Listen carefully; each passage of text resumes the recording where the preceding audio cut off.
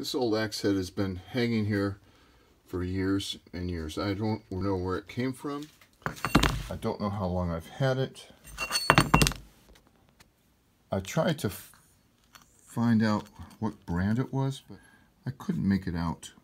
I'm always fascinated by European or Viking axes, and it looks like a long time ago I tried to even put an image here.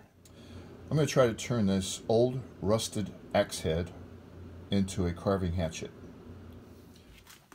I know absolutely nothing about blacksmithing. I've always wished to be a blacksmith, but I just don't know anything about it. It looks like this has taken quite a bit of abuse up here, but I'm sure it's hardened. Otherwise, it wouldn't have been sold. That looks like rapids, maybe. Anyway, no need to take off the rust yet. I'm just going to try to figure out. I'd like to have as much of this eye in here as I can. And I've played around with this a little bit years ago.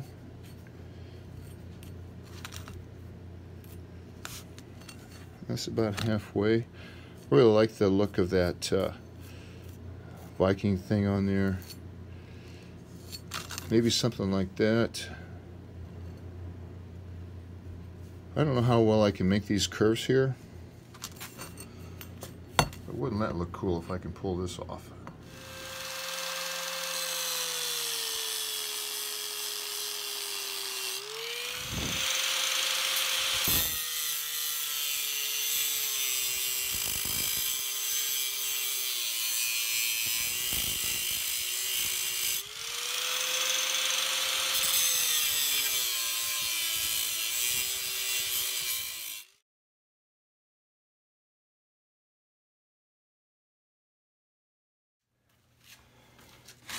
I do know that this process would be a lot easier if I annealed it first and then hardened it again, but it's surprisingly cool.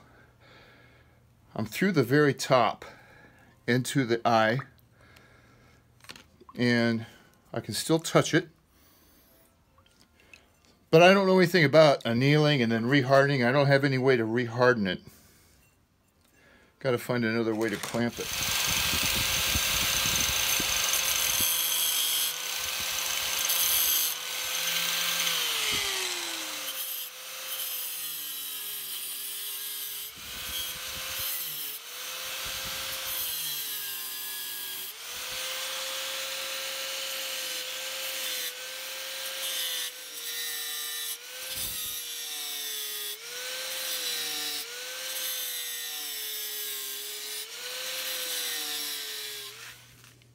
I've changed to this 1/4 inch thick blade. If I can ground that around this there, I'll be happy.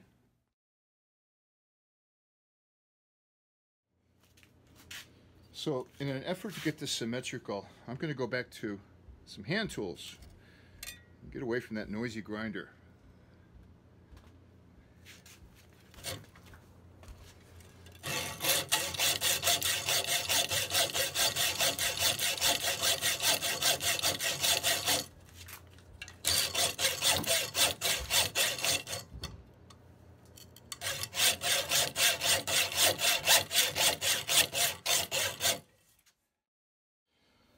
Well, that steel is really hard, so I've switched blades again. I'm going to try the thin blade again.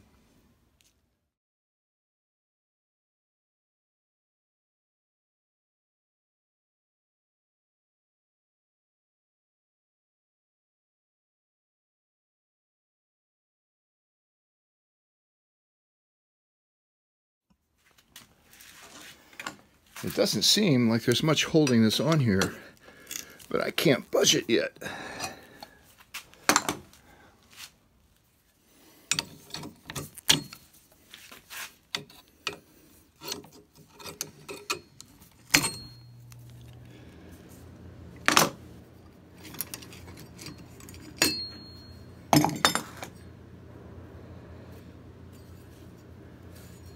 Well, that should make it easier.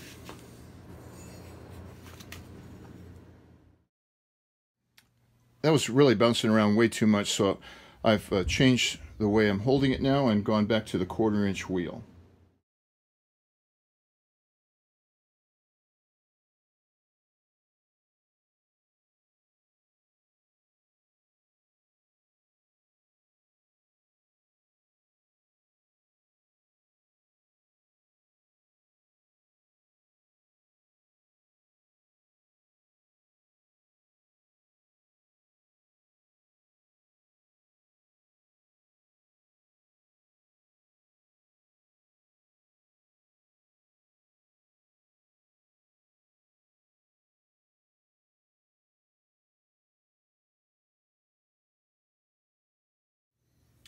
So I flipped it over so I could reach further